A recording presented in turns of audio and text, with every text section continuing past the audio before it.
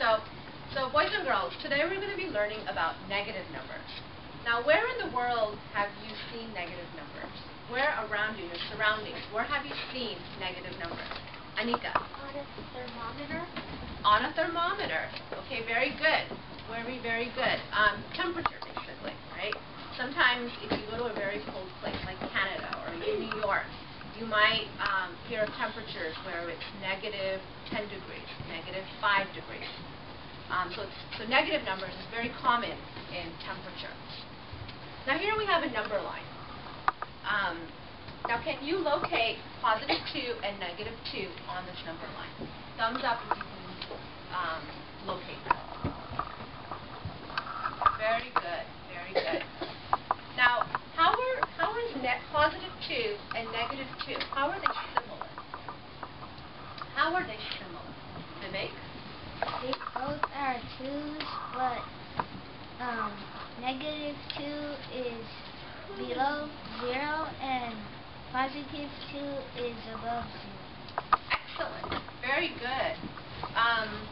Can someone repeat what Vivek just said?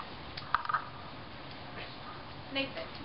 If negative 2 is and positive 2 are the same 2's, but negative 2 is lower than 0 and positive 2 is higher than 0. Excellent. Vivek and Nathan are both correct. They're both similar because they're both 2's. But positive 2 is above 0 and negative 2 is below 0. Now what is the distance from positive 2 to 0? What is the distance from positive 2 to 0 on this number line? Rahul? 4. Is it 4 from positive 2 to 0? What's the distance? 2. 2, right. 1, 2. Now what is the distance from negative 2 to 0? Raise your hand. What is the distance? Krish? 2. 2, right. 1, 2. Excellent. Now, so basically 2 and negative 2 are opposites.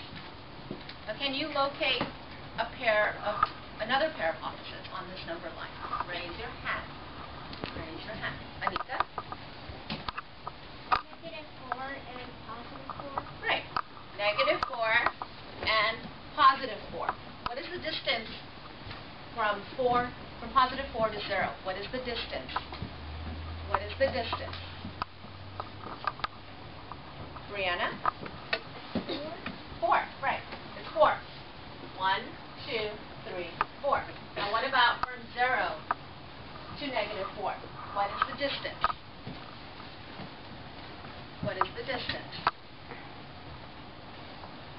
Leanna? 4. Very good.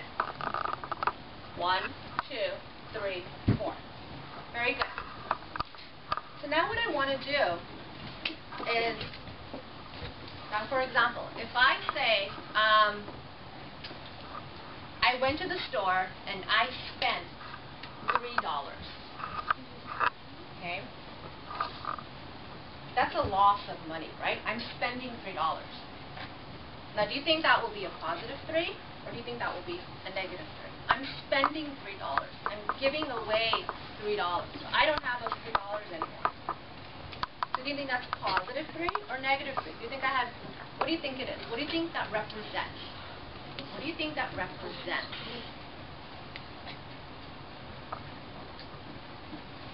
Rahul?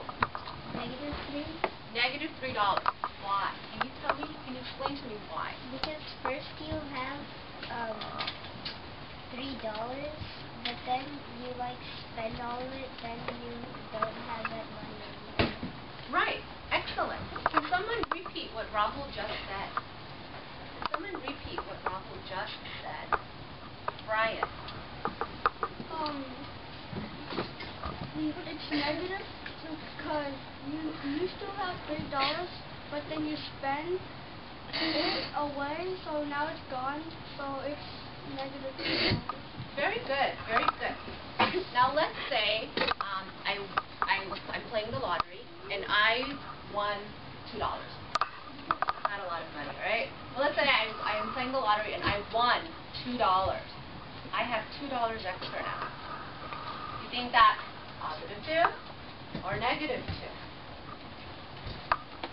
Raise your hand. Raise your hand. Raise your hand. Charlene, come up and stand right next to the number where you think it's positive 2 or negative 2.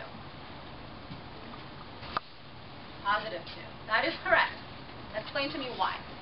Because it's not negative 2 because negative 2 is when you don't have anything to buy another $2 so very good. Very good. Excellent, Charlie. Very good. Now, what if I say I'm playing a game? Let's say I'm playing basketball. Okay? I'm doing my basketball. I shoot. I score a three-pointer. All right? So I score 3 points. Where on the number line will that be? I scored 3 points. Where will that be? Where will that be? Zoe, come up to the number line and show me, please. Very good. Can you explain to me why? Well, it wouldn't